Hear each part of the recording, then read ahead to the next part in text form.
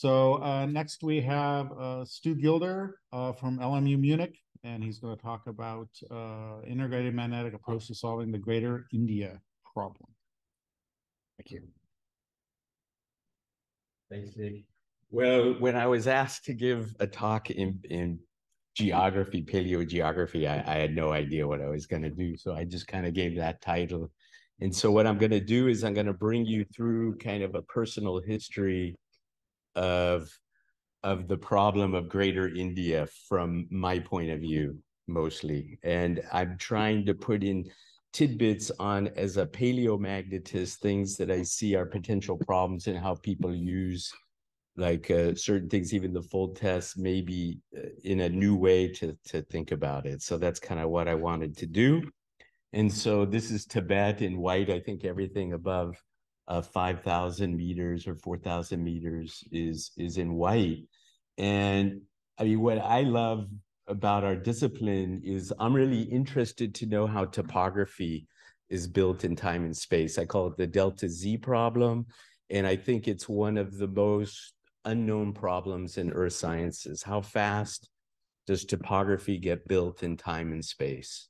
Okay, and I think Tibet is an amazing example of that. And so what Greater India is it's a part of the Indian plate here that's been subducted, that's gone, right? And so this is a big debate, like how big was Greater India? How big was the Indian plate before subduction? And Greater India, one of the first hypothesis was by this paper by Vevers et al. And it was material that was subducted. I think the idea was that it was continental crust that was subducted. And so you've just doubled the thickness of the crust. Okay, so that was kind of the original thing. And what I'd like you to do is I'm just going to show a quick movie about what's really influenced me. So you have kind of Gondwanaland and Laurasia, and there's Tethys Sea. And so this is a old movie by Jean Bess. And here what you see is he's put in a Greater India. This is what he's decided. And I think this has kind of all the, this is in millions of years. And so what you're going to see is India is on the southern hemisphere here. And so in the Cretaceous, then it splits away, and then it's going to go all the way to the northern hemisphere, going. And then you're also going to see here extrusion of landmass away and all the deformation of Asia as it collides in. And so that's kind of going to take us on a tour of that movie. So Greater India, this is one page from this paper. And so essentially there are tons and tons of ideas about how big Greater India was, from essentially nothing to quite big. And so the nice thing about this is I think paleomagnetism provides a useful tool to quantify this problem, but we have problems too. And so that's what I've decided to kind of incorporate that. And so the two models on how Tibet gets formed, they're kind of two end members. You can do it mechanically, like I say, double the thickness of the crust. I make faults, things like that, or I can do it thermally. And this is kind of French versus English approach. One, I can put a big thermal anomaly there and I can make it buoyant, you know, or I can do it mechanically. And so one of the things is that they both can be tested with paleomag, right? If we don't see any deformation and lots of large scale deformation that's created offset, that would favor the thermal, or we can also test the mechanical part. And so one prediction of the mechanical theory is that when India hit, then you extruded Sundaland. And this was originally proposed by Teponye and Molnar. And so what you see here is Sundaland, and here's South China. This is Hainan Island. I'll show you data from there. in a minute. And so here's the Red River Fault. And so one of the largest debates was how much motion has been on the Red River Fault. And that was the start of my PhD, which was in this box, which is in Guangxi province. And so I'm going to take you on a few studies here. So this was the very first study we did in Paleomag in Guangxi. So the Red River Fault is here, and there are these strike slip faults that have Cenozoic basins elongated along the faults, and there are also these pull-apart basins here that also have Cenozoic sediments, and then there are these Cretaceous basins. And so the first time we studied those, we saw a large counterclockwise rotation in the Youjiang Basin here, and in these pull-apart basins, we found no rotation. In the Cretaceous basins, we also found a counterclockwise rotation, whereas up to the north, we found no rotation.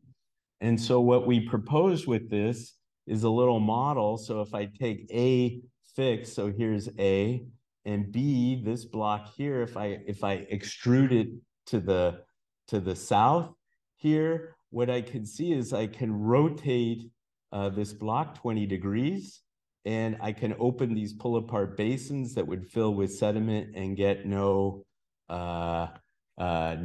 rotation in there. And so we could actually measure the amount of offset on this fault to 24 kilometers. All right, well, that's not a lot of extrusion, 24 kilometers, but we knew that these were Cenozoic age sediments. And so we could say that at least that fault was active in the Cenozoic and was consistent with this left lateral motion there, but the magnitude was much less. So then what we did, I'm just going to show 2 slides in geochemistry. We mapped out the crust isotopically, and using neodymium isotopes and rubidium samarium, or neodymium samarium and rubidium strontium isotopes. And the main thing that came out was that these granites, they kind of, if I plotted neodymium versus samarium, there were some really, really enriched granites and rare earths. And one of those I studied for my master's. It was a uranium deposit.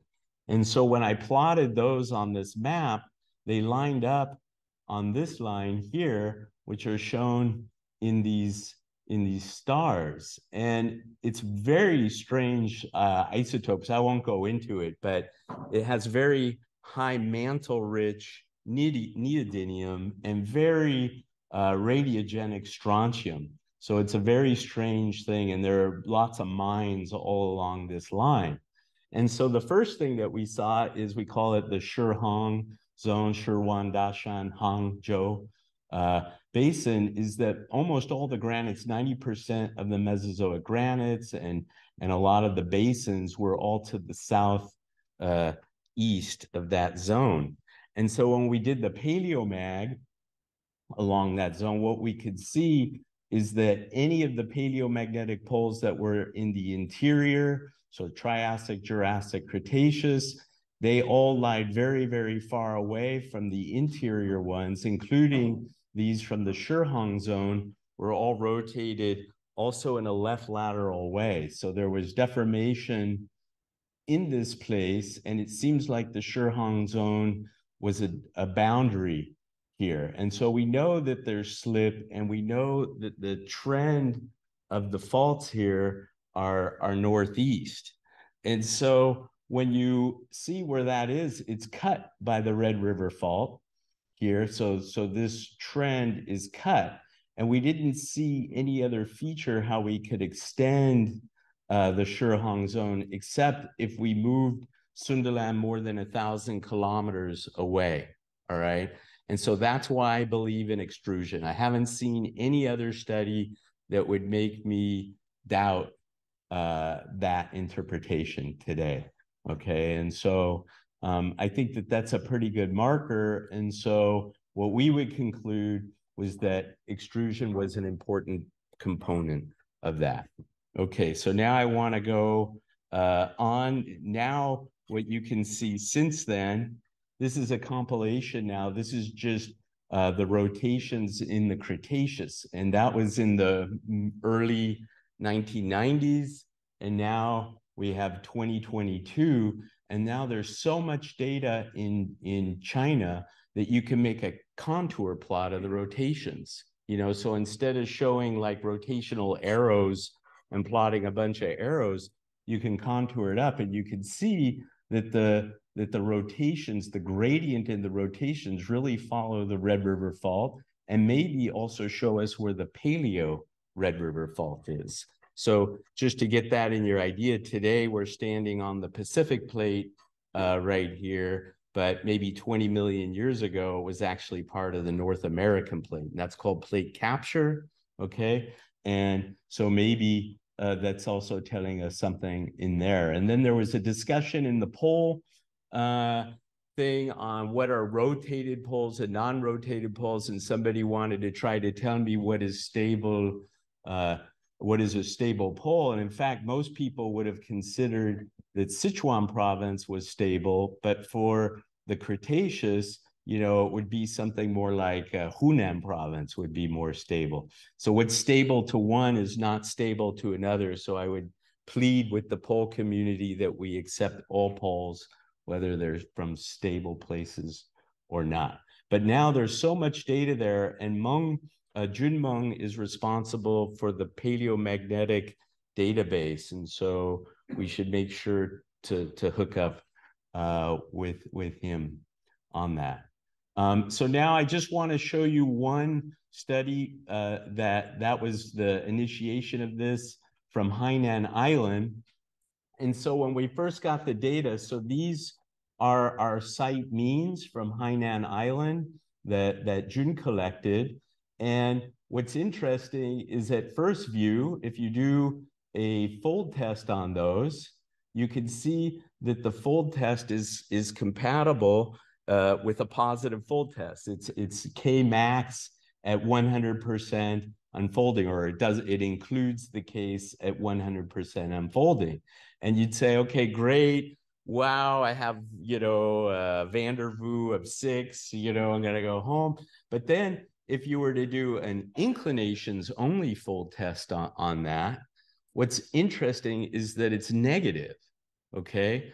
And it's really important that people understand this. Like a fold test, you have to have a positive inclination only fold test. So no matter how I unfold anything, the inclination value won't change, right? If I have a plunging fold axis or something like that, I can change the declination, but I can't change the inclination. So what's the right result? So then again, what's so amazing with China right now, there's just so much data. So these are just all the Cretaceous, it happens to be Cretaceous long normal sites, 104 sites, many, many different labs, many different users. And in fact, probably the right result is a sin-folding magnetization. It's a beautiful result of a sin-folding magnetization at 60%. And if you do the same thing on inclination only, it's a maximum at 60% unfolding. Okay, so that's one kind of take-home message is please double check your fold test with the inclination only fold test when you do that. And another thing that's really interesting is there are dikes that cut the red beds.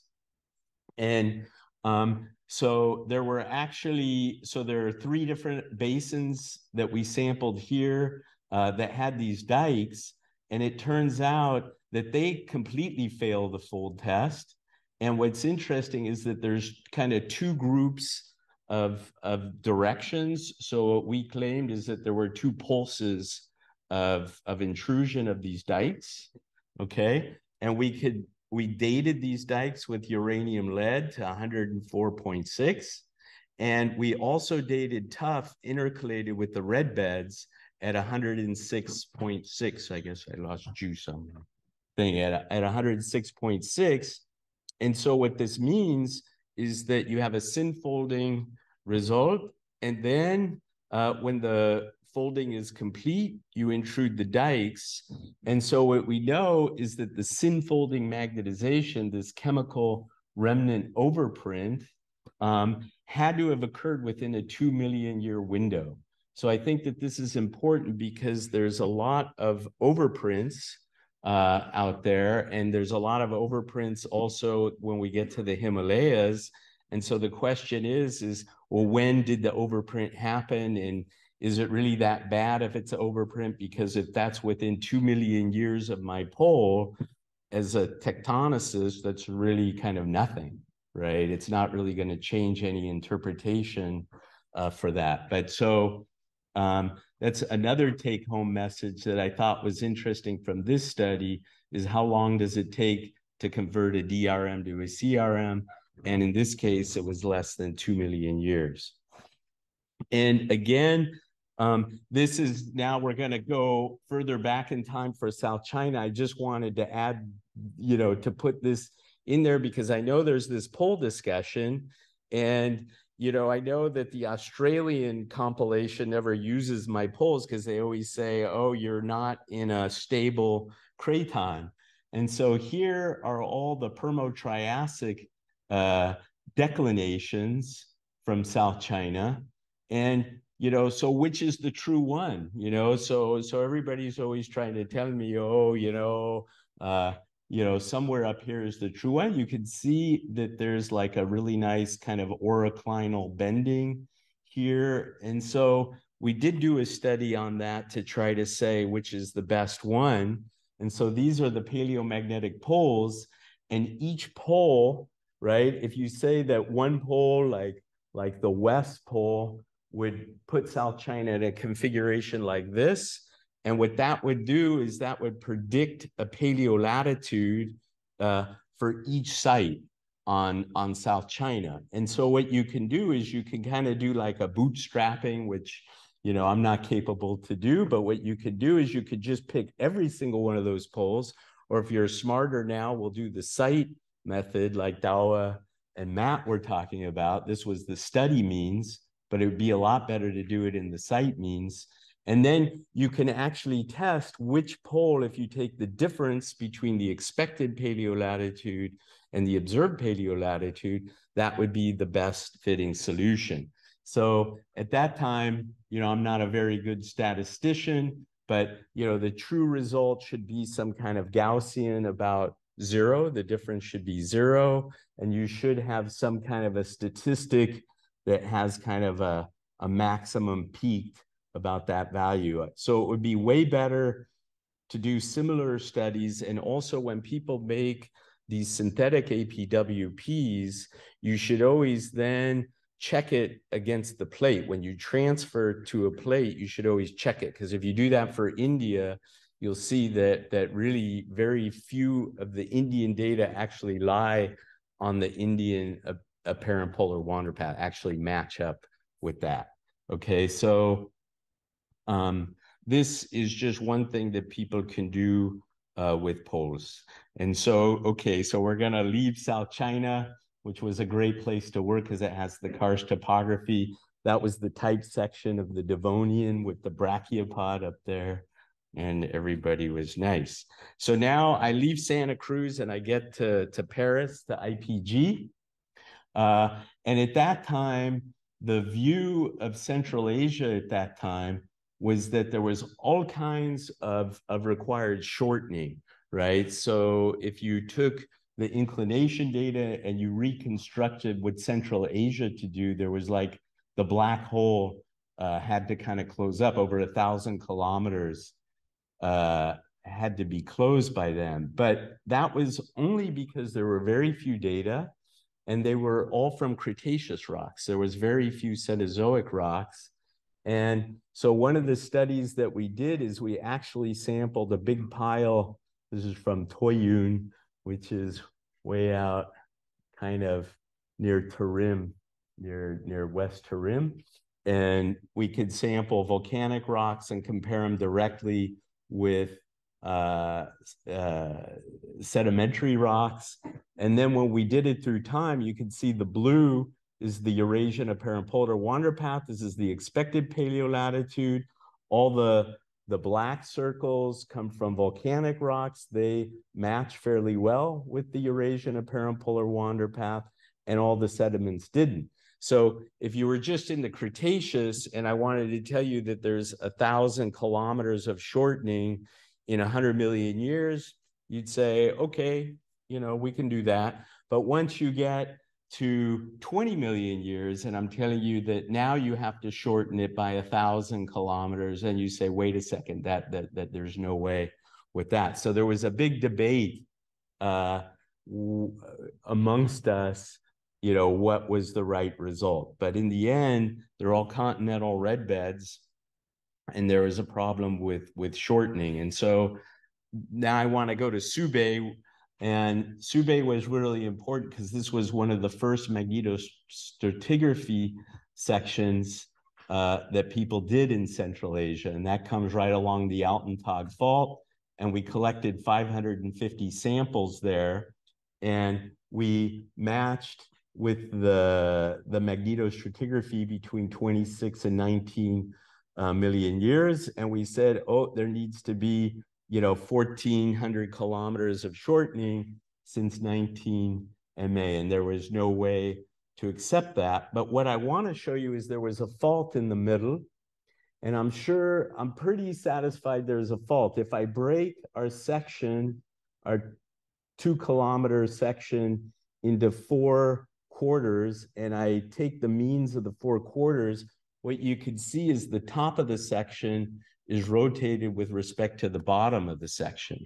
There's like a 15-degree bedding parallel fault there. And you can also see it with the AMS K1 directions. If I break up the section, I can also see that. So it was really satisfying because, you know, with the best fitting, it can be a little bit subjective, but there's no subjectivity with the AMS. You get a result, right?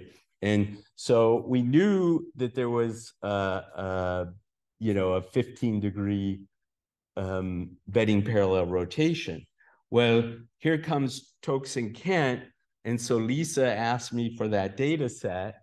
And now I want to talk about the EI method, because I thought I reviewed that paper and I just said, please publish it as fast as you can. I think this is really going to change our lives. And I think it has. And I think it's really an amazing tool. And so she used that data set. And I just want to kind of show you why some people aren't really respecting the EI method so much. And so these were the original data.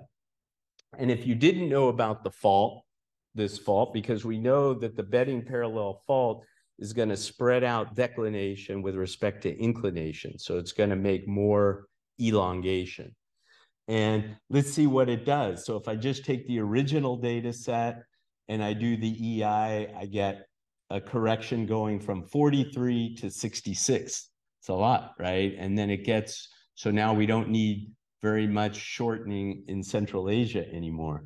And if you correct for the fault, you only get like a 1-degree difference. So in this case, with 222 samples, the effect of the fault is not that great, okay? But again, what we're talking about with Lisa is you could see, I didn't recenter these, but you could see in her paper, she recentered these, and you could see that they really are elongated east-west. But let's say you didn't pay attention to that. If I take that same data set and I rotate it about a center of mass, 45 degrees, right? The EI method still works, right? You're still going to get a result, but this time it's only going to tell you that the true inclination should be 53, not 65. That's a big difference, okay? So one of the take-home messages is you really have to, you know, take care of what we call the V2 direction. You have to make sure, and this is a correction that I'm hoping Lisa will implement into the EI method, is that it will check that the V2, you know, kind of the long axis of the ellipsoid, or which is really the intermediate axis of the ellipsoid, is directed in the correct way, or it should just tell you that you know you shouldn't do the EI correction. A couple more things that I'd like to talk about. So in this case, I took a new data set that we have, and this is done also on magnetostratigraphy, and I just randomly took 40 samples. So I ran the EI, and this is the EI corrected database. And then I randomly took 40 samples for that, and then I reran the EI. So there's not that much correction. It goes from 43 to 45, 2 degrees.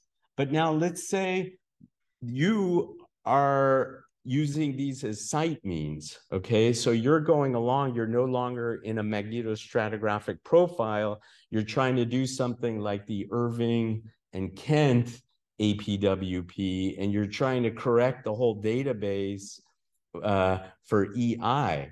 But that's not right, because here I just put in that same corrected database, and I just said, well, maybe there's little block rotations plus or minus 10 degrees. And so now what I'm going to do is I'm going to correct data that shouldn't be corrected, right? Because there's just these little vertical axis block rotations. So now I go from 45 to 58, okay?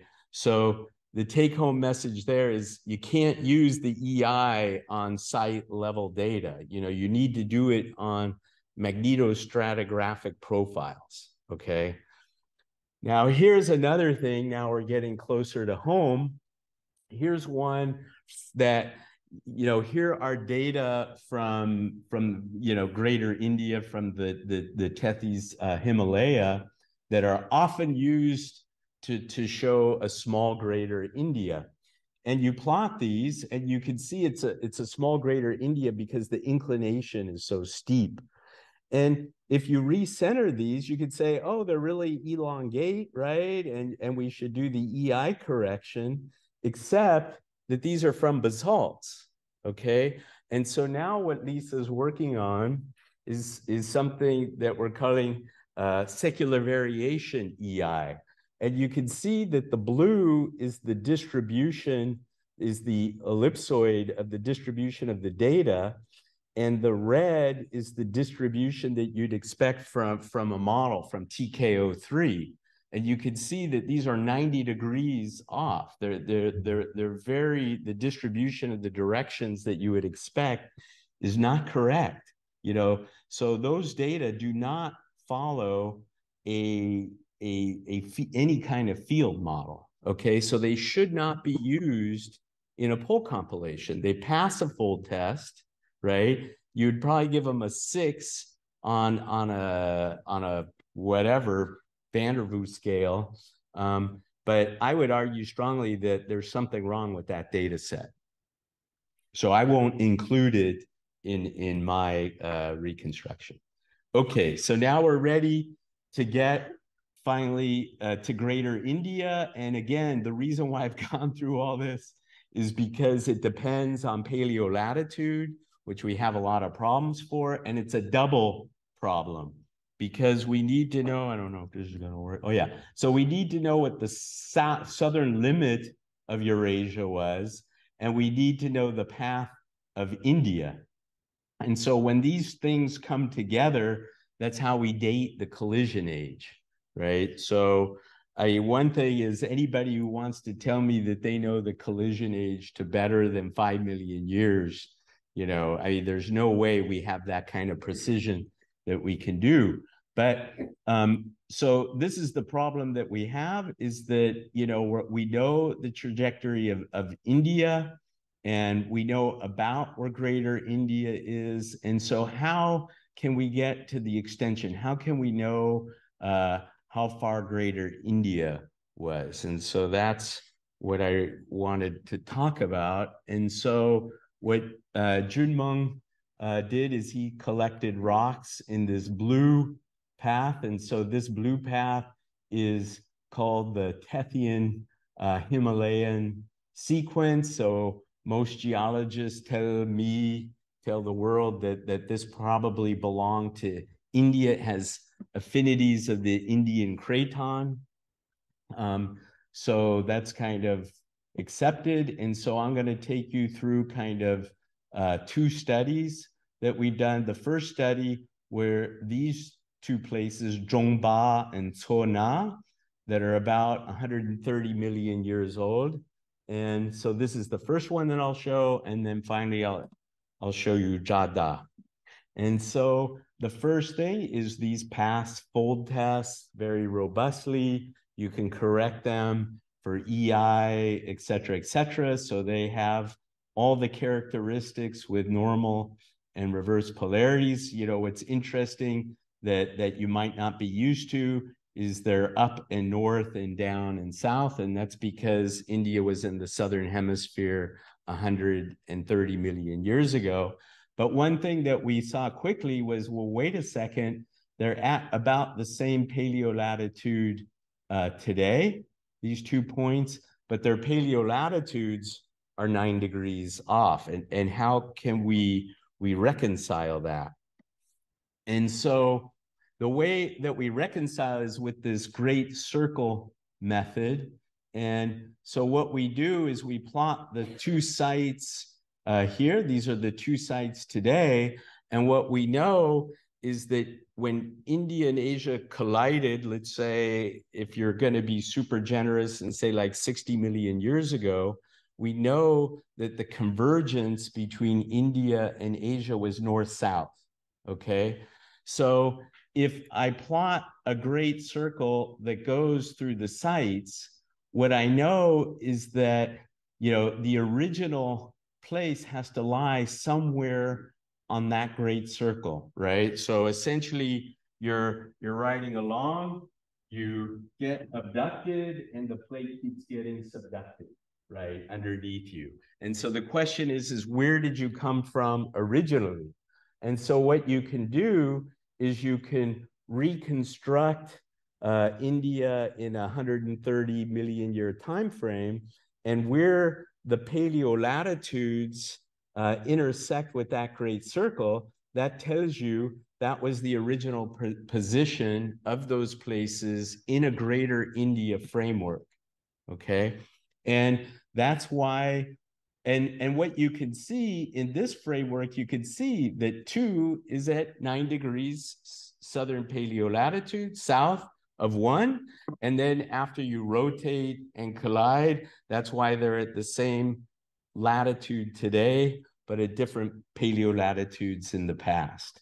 And so this is how we define Greater India. And we suggested that Greater India was actually quite large and different depending on where you were along strike of the Himalayas. And so this would be kind of how big Greater India was if it was on the surface today. It's subducted somewhere below, but now we're able to say how big it is. And so now we can make predictions. We have a predictive model now. And so we could do it again, you know, and we now went to Jada. So the difference is Jada was 70 million years. So we could use our same definition of Greater India, and now we could reconstruct the same Greater India in a 70 million year time frame, and where the Great Circle method crosses the paleolatitude is also at the leading margin of what we had defined as Greater India. And there was another study from Gamba, which is 11, that's you know, that's not our study, and that we were also able to show agreed well. And so when you look at these trajectories, you see that the trajectories, you can't have like one trajectory on this graph for all of Greater India, and that's because of the rotation. These 2 should coalesce at about, they should coincide at about 60 million years after India starts rotating. And so we think that we were able to successfully predict it. There are problems. So this Gamba paper, again, is highly debated. There are lots of debates in this Greater India thing. And so one side keeps saying, no, we have a positive fold test. The other camp says, well, wait a second, you know, your hysteresis parameters plot on the SP to SD mixing curve, which is very characteristic of remagnetized sediments. But again, I want to say is that a remagnetization event can be very, very quick and very, very quick after deposition. So it's not to say that I'm going to have a pro or con about this data, but the data do match our model and very well. And so maybe they are overprinted, but maybe they were overprinted soon after deposition. And now we're going to do this one more time. And I did this essentially for this Martin data because there was another paper that was published at the same time as ours that concluded for a small greater India. They concluded that there was a less than 900 kilometer. And, you know, we're kind of perplexed by that because if we take our definition of greater India and we reconstruct it at 64 million years, we show again that Ladakh arc fits very well with the leading margin of what we think was greater India. So I think that's what we're at. We have another pole that we're working at for 117 million years. And I think so far that most of the data that we see are all compatible with this large extent of greater India. So that's kind of what I wanted to show today. So I have a blast doing paleomagnetism. I can't believe anybody would do anything different, right? I get to go all over the world, you know, looking at nice mountains, drilling rocks. And, you know, we have more tests and methodology to improve and assess data quality. We can see that this is really happening right now. It's really exciting. Everybody I could see is really active, thinking about, yeah, let's get away from these study means. Let's go to site means. Maybe we'll go to sample statistics. I don't know. I would really recommend that everybody double checks that an inclination only fold test is consistent with your full fold test, because I've seen this more than one time, right? That they're not. For the EI test, you have to verify that this V2 trend is in the right direction. And I think what we'll hopefully do is we'll do that with Lisa, who comes to Munich these days, is we can implement that, and we can also implement the directional data to say whether you've averaged secular variation or not. So I think that the method and the idea of using just directions to say, even though Ken has worked a lot on methodology to correct for inclinations, for me to be able to do it with the directional data themselves is super duper powerful with it. So only use EI on a single continuous sections.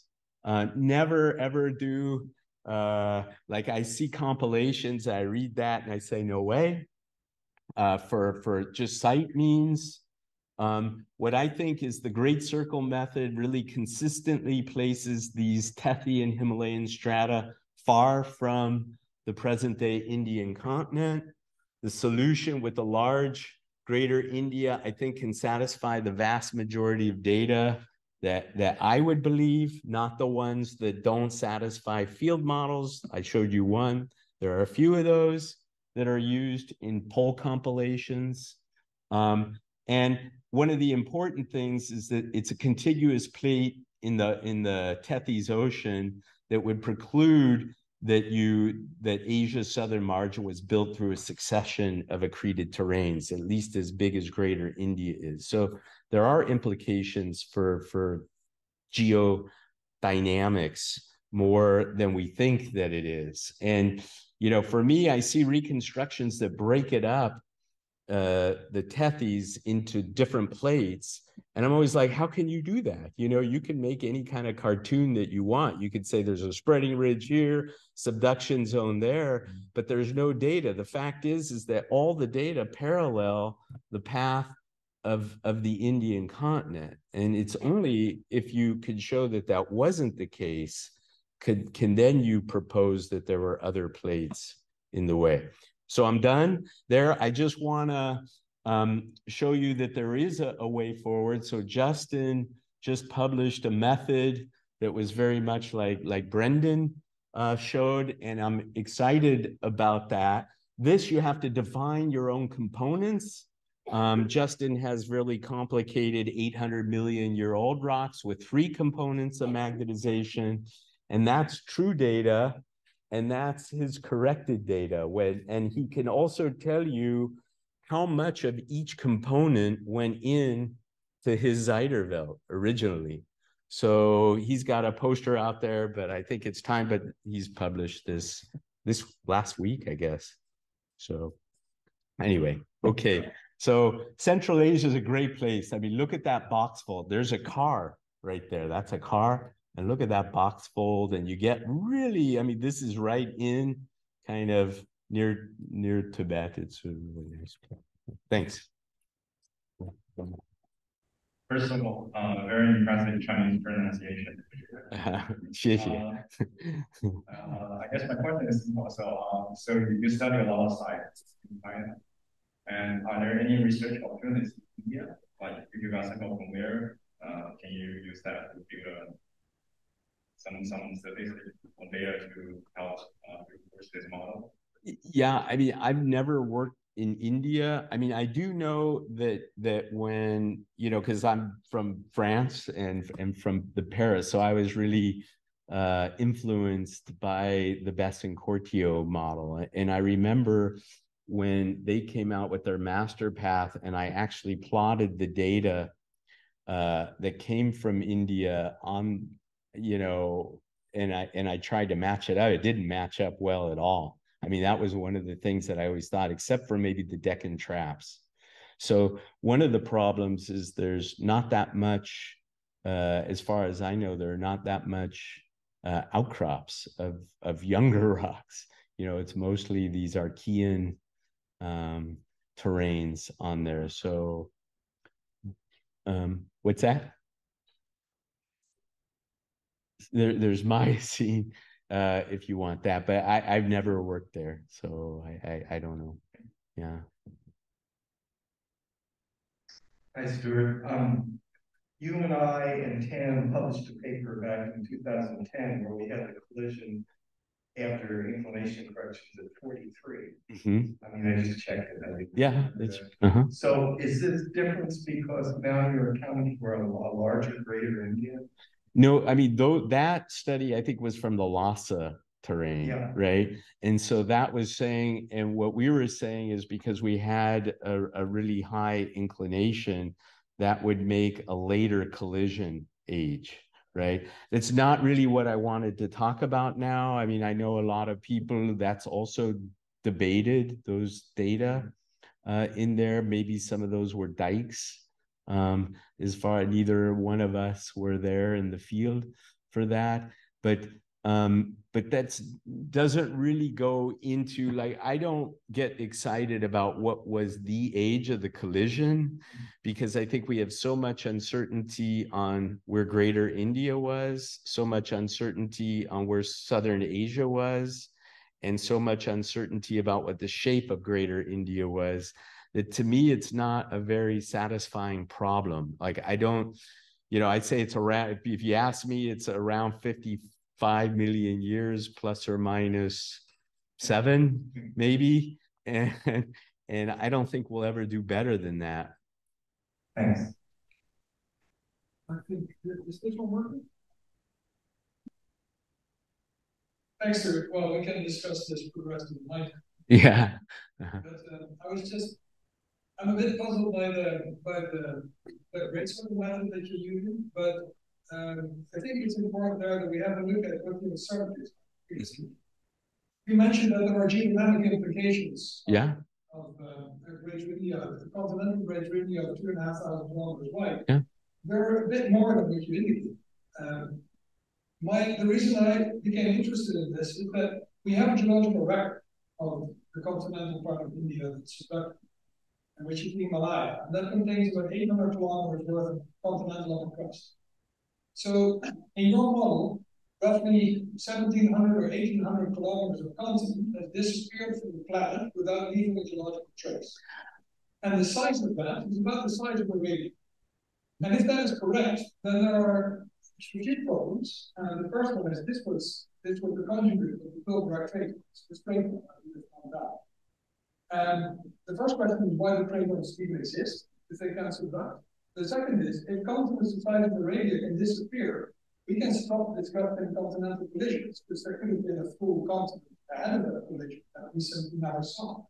And we cannot make reconstruction of Pangaea or Rodinia because whole continents could have been there and are simply gone.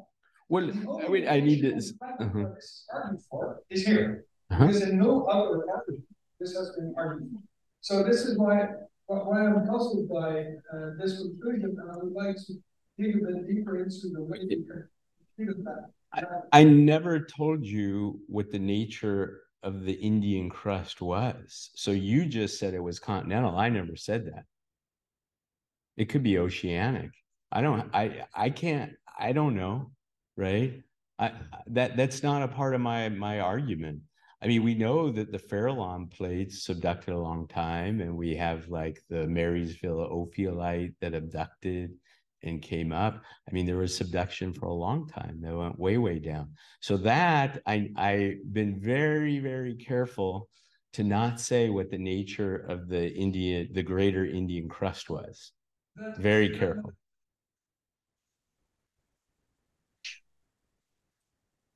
So no settlements in northern India, for instance, in the Triassic, this was all India derived. So if you That's right. yes, so okay. But just because it was Indian derived doesn't mean that it didn't get deposited on an oceanic crust, right? The sediments. Yeah, there are, but you know, all that, I mean, you could argue with me that, and I could say, well, equally yes or equally no, right? But what I can say is that every data that I can plot follows the trajectory of the Indian plate. That I can say.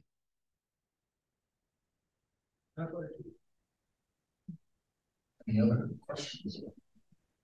It's an Arctic gale outside.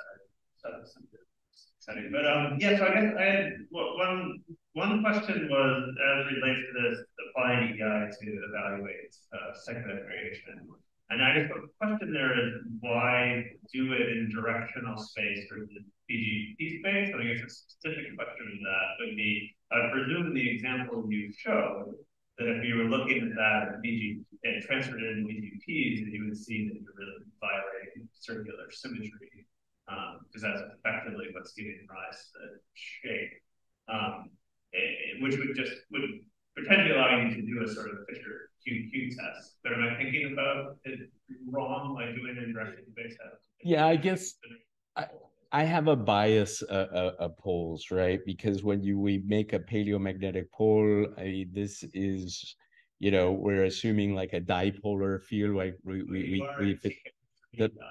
we could, yeah, but I still think that the directional data is the one that we measure. We don't measure poles, we measure direction. So I'm really biased about that. I like the original data. And then just one other quick question. I didn't completely get the line of arguments for not doing EI analysis on multiple sections together. Maybe I was misunderstanding your definition of a site there. But on your conclusion side, you said we should only do EI on individual sections. Given the median high sample numbers, I guess if I'm working in a basin where I have presumption of it being sort of same age or sort of chunk of age, why I wouldn't want to stitch directional data together for multiple sections, as long as I don't think there's tectonic complexity, which of course that's the sort of parasitic approach that you did. Is that what you? Yeah, I think that there's always a little bit of tectonic complexity, and I didn't show you a case. I wanted, if I would have had more time last week, I wanted to show you a case, and you can convince yourself is that, let's say you had a cylindrical fold, a very tight cylindrical fold, and you just, let's just say in the perfect world, it was a perfectly cylindrical fold. But then you took strikes and dips, and your strikes and dips have uncertainties on them.